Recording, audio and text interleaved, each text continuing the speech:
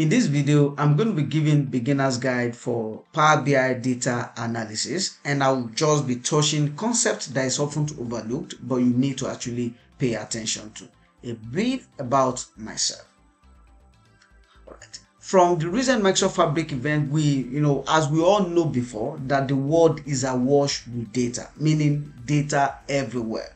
And so the news is no longer do we have data or not, but rather how can we translate data into competitive advantage. And that's exactly where data analysts sit.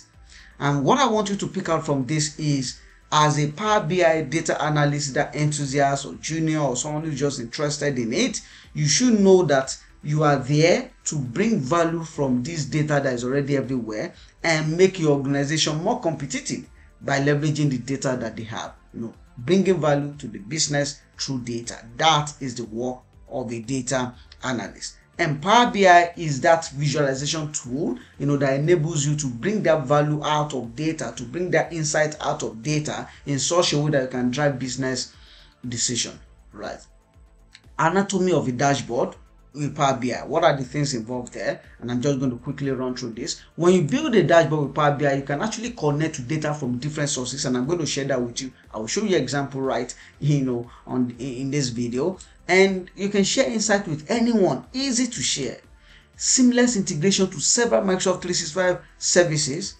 Extensibility of the model. You can extend this model, by adding more visuals to it that are not there. You can buy, from store. You can get some free from store. You can even build your own visualization card. What you see is what you get design experience. Just as you are clicking and dropping, as if you're working in PowerPoint. Same way it is to leverage Power BI user interface to do your work. Data visualization. You have hundreds of data visualization cards, and you can even bring your own as well to life. Native intelligence and AI capabilities are actually amazing. They are all in Power BI, and I will share a link with you where you can see all these AI features in Power BI alongside too. Big data support. Yes, big data is everywhere, and some of them are in big data form, and Power BI directly connects to them. Okay.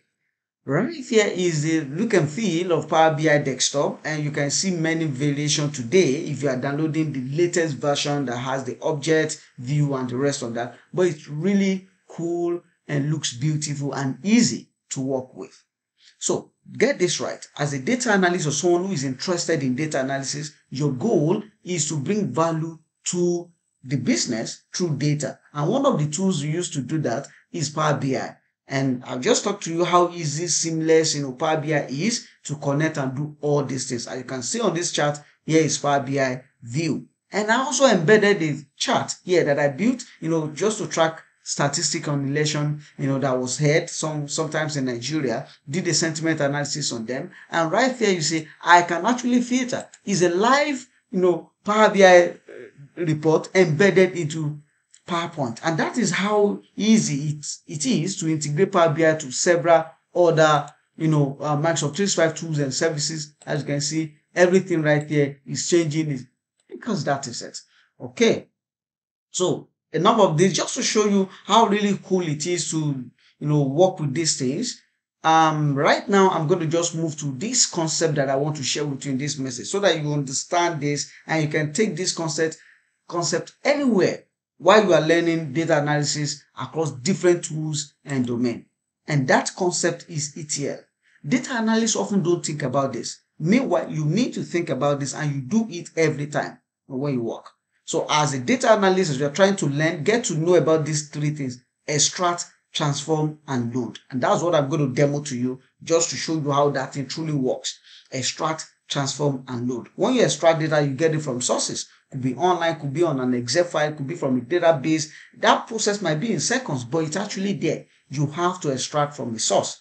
Transform. Most of the time you transform because you want to clean, you want to remove some things, yes, that is the point of transforming. And you load, you get it now into that tool, because while you are transforming, it's still not right there. Yeah, and now that you are done with transforming, you load it, then it is in that tool, and you can continue with your analysis. All right, let me show you a demo of this, and then we're just going to wrap this up.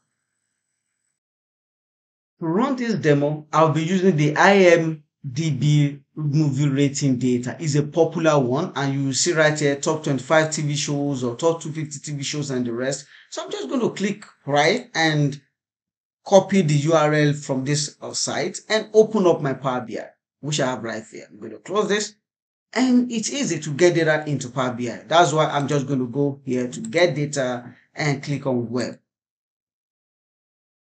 I'm then going to put the URL there and click on OK. From the web page, it has realized that, oh, I can find some tables here. Are they the tables you are interested in? Actually, this is it. This is the table. Instead of me loading, I have extracted now. Instead of me loading, I'm just going to transform because I see some things I need to change here. So I'll click on transform data. And this takes me to the Power Query view of Power BI. And that's where I carry out my transformation. There are a couple of things you can do to transform your data. But right there, I can see that this column, I don't need it. So I can just remove column. That's part of the transformation. This other one, I don't need it as well. I can remove it. Okay. I need the rating. Do I actually need this first column? No, I don't need it. Then I can also remove it. However, there are some columns here. It's a single column, but rank and title, I need rank separately. I need title separately. So I can actually, while working on by right clicking here, right clicking on this column, I can split it by just going to split column. I can choose a delimiter. What delimiter do I want to use? I'm going to use space, but my space is starting from the left. So the moment you come across one or the number and space, then you should split it. So it's starting from the left. Yeah, and you should split that into columns. Okay. So what character should they use? This is fine. And I'm going to click on OK. So you see, one is already there, which is actually the rank. So I'm going to call this rank. And here is title. I also have some things to change here because I can see year. So I'm also going to do similar thing. Right click here, split column, delimiter, and this time around, what am I using is bracket. So I'm going to put the custom here. I need this open bracket. That's where it should start splitting from because that is where date is. And what you then do is from the leftmost, start from the leftmost. Yep. And I'm going to click on this. So right here we have this. And since I've splitted them, this is title. And this is going to be year.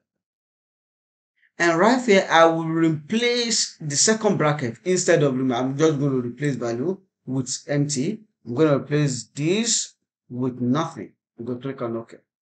So it's done. So we've done some basic transformation, and that is when I can then close and apply, which will now load this data and into my data set. That is the loading part of it. So as you go anywhere, whatever tool you use, Excel, Power BI, any visualization tool, know this fundamental concept. As you continue to grow in your career, you see some workload at the extraction part. Connected to different data sources. You're going to see some workload at the extraction part where maybe your data needs to be transformed with huge, pipelines and all those things. And at some point, loading, but if you have this understanding, it's going to really help you. So right now, I'm done. I have them now and I can start working with it. Here is the rating. I can do rating by title. I can turn it to this.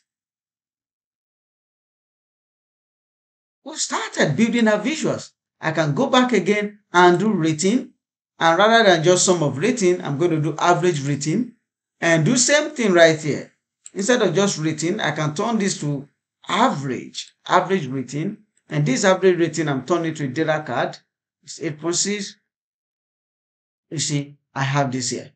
I can bring even title of movies as a filter so that you can actually use this and select from it.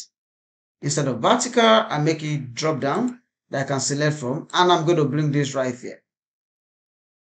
Okay, so you see, but you can continue to copy this, paste, drag here, do top and bottom, and come over here and say, oh, I need bottom, want to filter now. Filter for what? Basic filter top N, top what? top 10 rating. I'm going to drag the value here. I'm going to say top 10. I'm going to apply. It's going to filter this to only top 10. I can come back and put on the value label so that we can see what ratings we have there. And this other one I can turn into bottom 10, So when I come back here, basic filtering top N instead of top, I said bottom, and I'm still going to drag the rating right here and I put 10 here, and I'm going to click on apply.